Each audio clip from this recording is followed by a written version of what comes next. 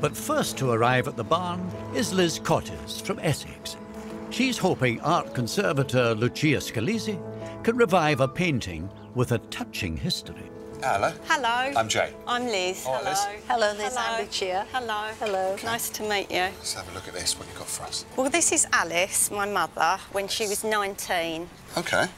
It was painted in Italy, just at the end of the war.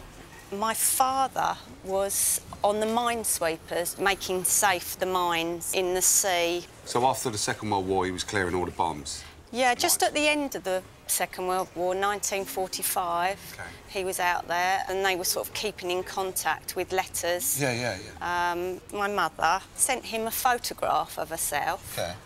And he exchanged a bar of chocolate, Right. part of his rations, Okay. for this painting to be done.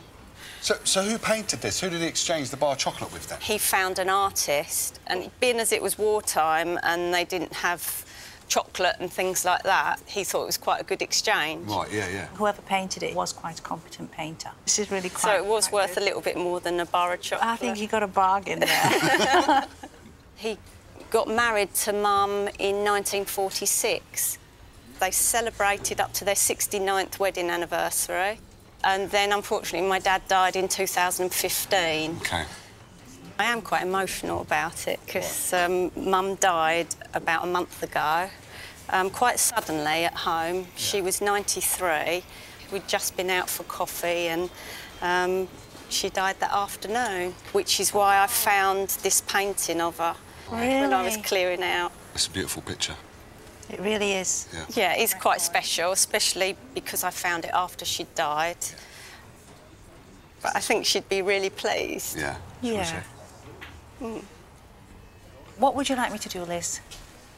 Well, I'd love it if her face was cleaned up, because the markings on the face I notice more than anything. Obviously quite damaged. Is this the original frame? Yes. I would quite like to hang it on the wall.